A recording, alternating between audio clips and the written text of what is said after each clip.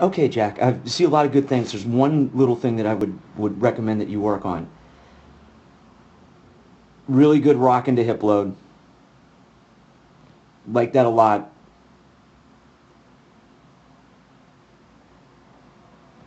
Good job moving level and getting off your backside.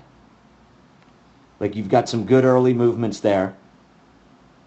As I was watching your swings, it's just as we have these good moves here, we just need to finish it and get into the ground before we start to open up. You can see as you're getting into toe touch, which is there, right, how, and I didn't put up a sample because, you know, we showed this stuff pretty good. Those examples of those three major leaguers we looked at today.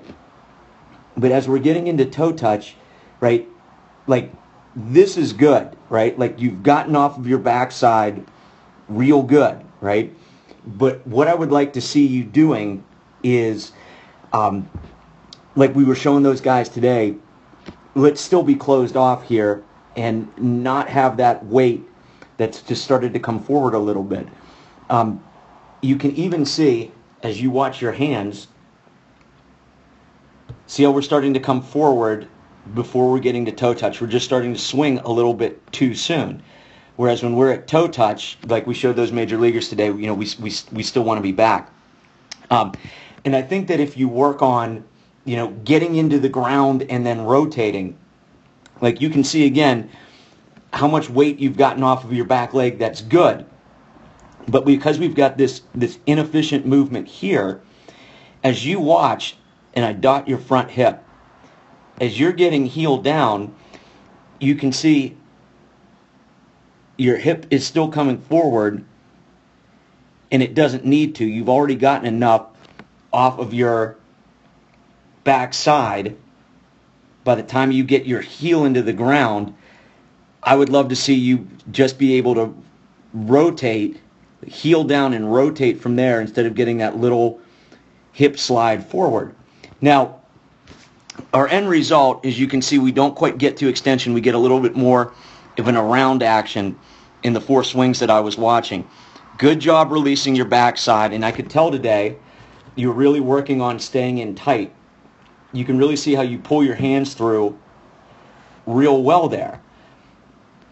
Let's take what we have, which is a good movement. Load and go. It's a good movement, right? But let's get into the ground before we start to come forward. And you can see how we're just starting to open up just a little bit, kind of get a little bit of weight here on our front leg. And we're starting to set ourselves so that our direction will be a little bit more around. So a lot to build off of here. Good move, good move. Get into the ground with your toe before we start to get that little bit of opening up and rotation forward. And that's going to help out too, because again, the way that you have all this weight off of your back leg, you can just slam this sucker down and go from there and take out, oops, bad drawing, and take out that little hip slide forward. There's always going to be some as our heel goes down, but I just think that you get a little bit too much of that given how much you've gotten your weight off of your back leg ahead of time. So in summation, keep that, that's great. Keep that, that's great. Let's work on toe into the ground before we get that motion right there. Okay?